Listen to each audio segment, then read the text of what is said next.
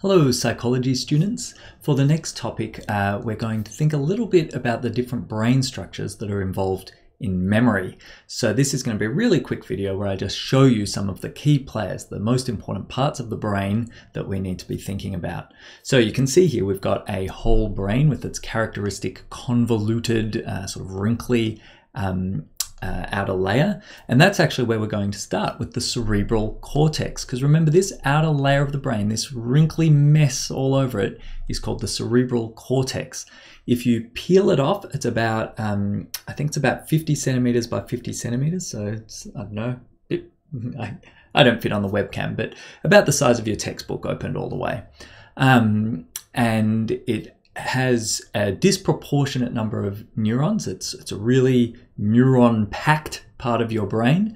And this is where our long-term memories are stored, particularly, all of our different types of long-term memory, it's believed, are stored in different parts of the cerebral cortex. Some in the frontal lobe, some in the temporal lobe down here, and so on, but all of them in the cerebral cortex. So cerebral cortex, storage of long-term memories. That's the key idea for that one.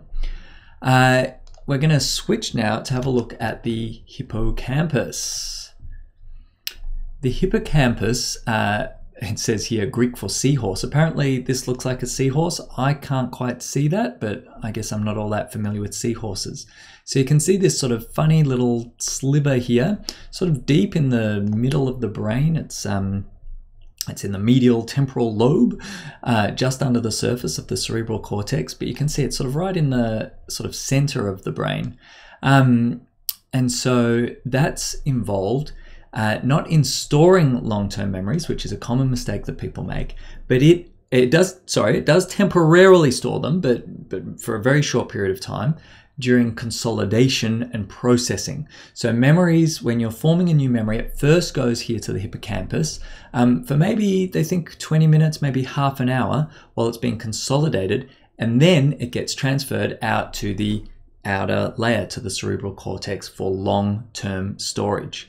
Now, it's not directly involved in implicit memories, that's procedural and classically conditioned memories. It's particularly involved in explicit memories, the encoding and sending off for storage of explicit memories.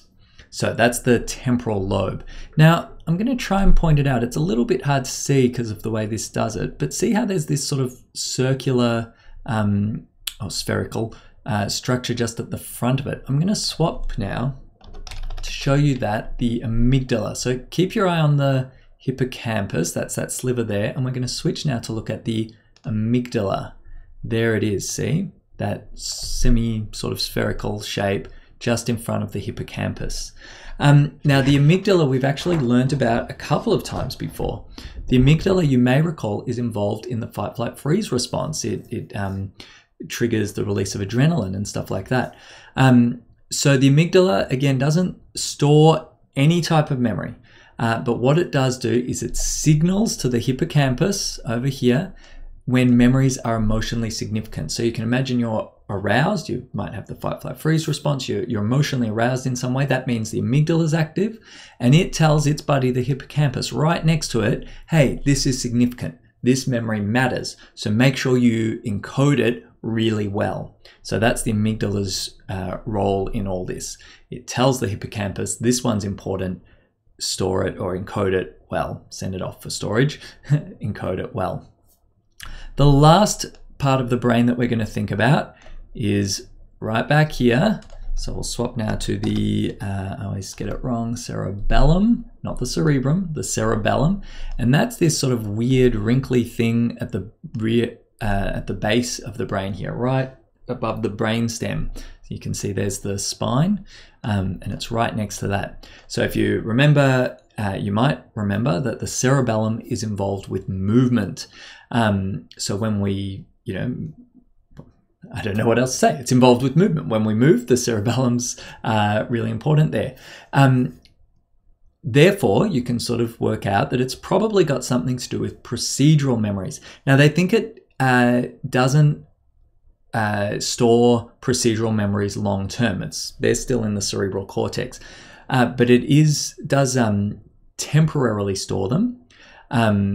These are well-learned motor responses, so things like if I learned tennis and I was practicing that skill, I would carry out that skill using the cerebellum, but I would actually then encode it and store it into the cerebral cortex, the wrinkly outer layer. So this, I guess, it's sort of similar to the hippocampus, but particularly for procedural memories. However, they do think that it stores simple conditioned reflexes. So things like hearing, like classically conditioned memories. So in the textbook, there's an experiment where you blow in someone's eye, sound a bell and blow in someone's eye, and they blink. Sound a bell, blow in their eye, until you learn that association. That blinking is actually stored in the cerebellum. So classically conditioned involuntary reflexes would actually be stored in the cerebellum. So that's the four. The cerebral cortex, which stores all our long-term memories.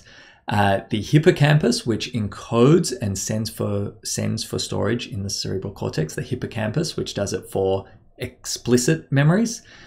The amygdala, which works alongside the hippocampus and says, this is emotionally significant, store it well, and therefore is particularly involved in in classically conditioned memories like fear responses and things like that. And finally, the cerebellum, which has to do with movement. It helps us to encode, it sort of temporarily stores motor responses, procedural memories, and it does store, long-term, stores simple conditioned reflexes. Hope that helped it. I hope that helped you getting to see it. It's your job now to sort of memorize it a bit better and get the full picture of what each one does. But hopefully just getting to see it once will help you with that. Okay, good luck learning about the different brain regions and how they're involved in memory.